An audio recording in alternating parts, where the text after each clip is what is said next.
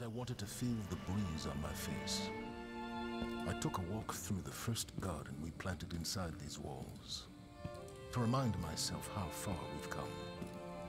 We've made so many sacrifices since those early days.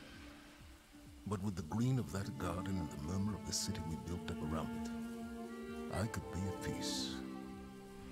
For a little while.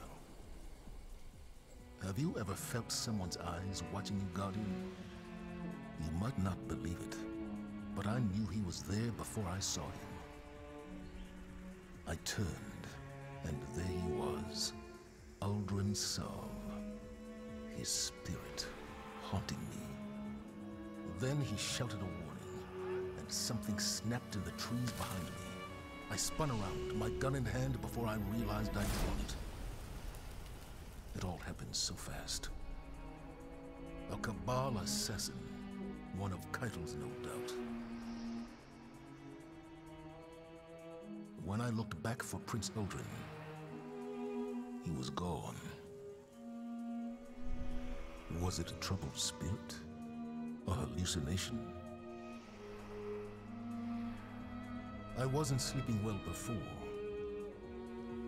Now I'm not sure I will at all.